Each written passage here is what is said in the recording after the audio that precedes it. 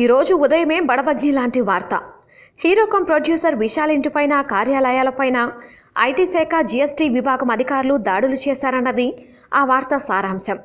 Mersal cinema వివాదాస్పదమైన సందర్భంగా ఆ సినిమాకి సపోర్ట్నిస్తూ భాజపా వర్గాలకు వ్యతిరేకంగా విశాల్ అటాక్ ప్రారంభించాడు.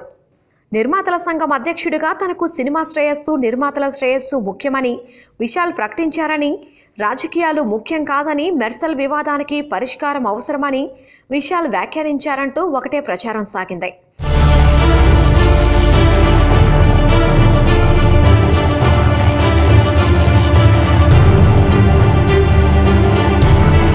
ఒక జాతీయ పార్టీ రాష్ట్ర స్థాయి అధ్యక్షుడైన రాజా తాను పైరసీ సినిమా చూశానని అనటం చట్టరీత్యా నేరమని విశాల్ అటాక్ చేయడం వల్ల భాజపా ప్రభుత్వం ఉద్దేశపూర్వకంగా ఇలా చేసిందన్న అభిప్రాయాలు వ్యక్తమయ్యాయి. అయితే మీడియాలో జరుగుతున్న ఈ ప్రచారం అంతా ఫేక్ అని తెలుస్తోంది. విశాల్పై వచ్చిన వార్తల్ని చెన్నై జోన్ GST DC ఖండించారు. ఈ వార్తల్లో ఏం నిజం లేదంటూ ఓ ప్రకటనను అధికారికంగా రిలీజ్ చేశారు.